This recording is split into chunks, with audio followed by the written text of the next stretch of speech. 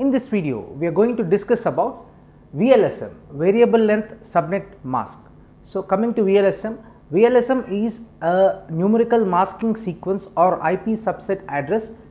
As per the requirement in the networks, we use it. So, here you can see here VLSM is summarization buildups on subnetting. So, the one network is further divided into subnet masks and also provided with slash notations and depends on the host available on it. So, you can see here clearly this router A, B, C, D are configured and router D has a main address 192.168.1.192 by 27, and this is further divided into the three networks and again given with slash notations where the number of hosts are connected. And you can clearly see that earlier it was required to have a same subnet mask across the network. That means if the same network mask is there in the all over the network, then it is called class full of network. And in future afterwards, due to the complexity of the networks available, classless has been introduced, and you can also see there are decreases in the IP addresses, and obviously the classful is getting wasted of the IP addresses. So, what they have happened there, the classless got introduced and they introduced by the way of VLSM, and this has to be configured in different subnet masks across the network. And you can see an example here. There are 13 hosts, 20 hosts and 20 hosts connected to A, B, C routers with different networks, and altogether this is all of one network which is connected to 29 hosts.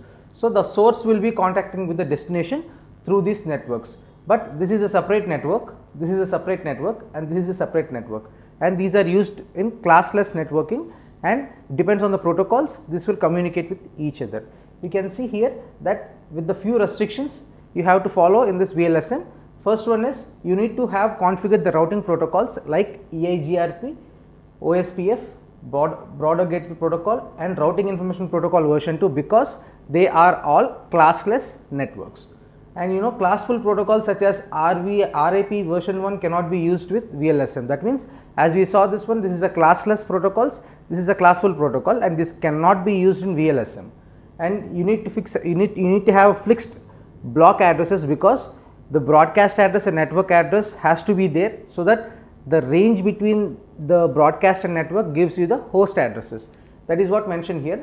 This is a block size 128, but the host addresses available are 126, because 0 and 128 are blocked for network and broadcast addresses. In the same way, 64 you have only 62, and 32 you have only 30, and so on. If you have block size as 4, you have only 2 host addresses available in it to use. And when designing a network using VLSM, the following 5 steps we have to follow. What are the 5 steps? We start finding the largest subnet in your network and the number of host addresses needed. That means you need to recognize the largest subnet network and also the host you require or resides on that network, and assigning the appropriate mask to largest subnet first, because when you are assigning the subnet mask, you have to follow this step, that you assign it to the largest subnet mask and using the block sizes. By using block sizes, you have to assign to the largest subnet here, and also the subnet numbers remaining with mask are used here. So, it comes on the order largest, next largest, and the lowest. So, in this way you have to create the subnet mask and take the next available subnet, and subnet is further divided or given to the smaller subnet. After the largest subnet is being given based on the block size, you have to follow that same thing with the next following subnet, and you repeat this for smaller segments. So, you can consider an example.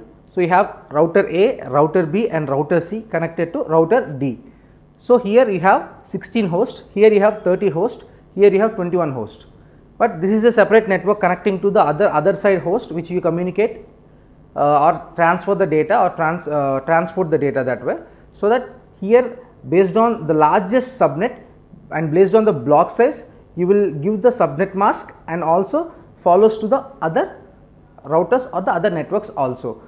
And you can see here that router C require 21 host addresses, and we will be giving the first subnet mask to router C.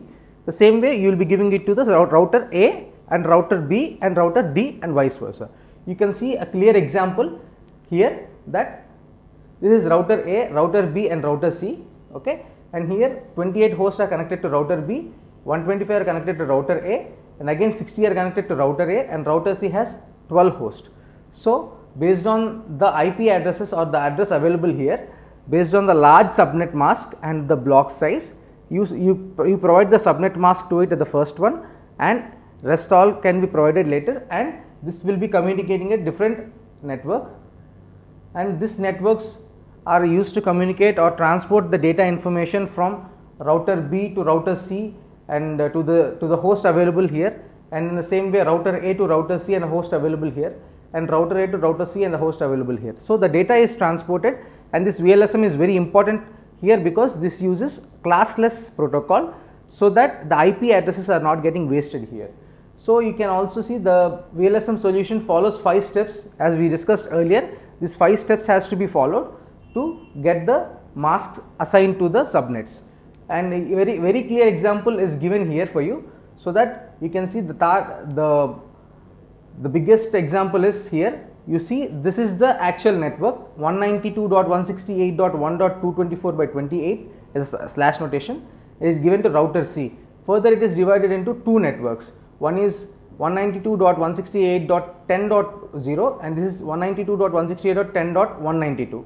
So that this these hosts can communicate with these hosts based on this network, and this host can communicate with this host with this network. So that you can see here that the subnet mask is getting assigned to these is variable in length, and also it follows classless protocol, and it is given in the order that largest subnet with lesser host will be given first priority, and lesser subnet mask with the higher host will be given the next priority, in such a way that this is given as an example for the variable length subnet mask, and you can see the masks are provided here with slash notations, and these are to be noted so that it will be helpful for you in when you are creating the variable length subnet masks as following the 5 steps here.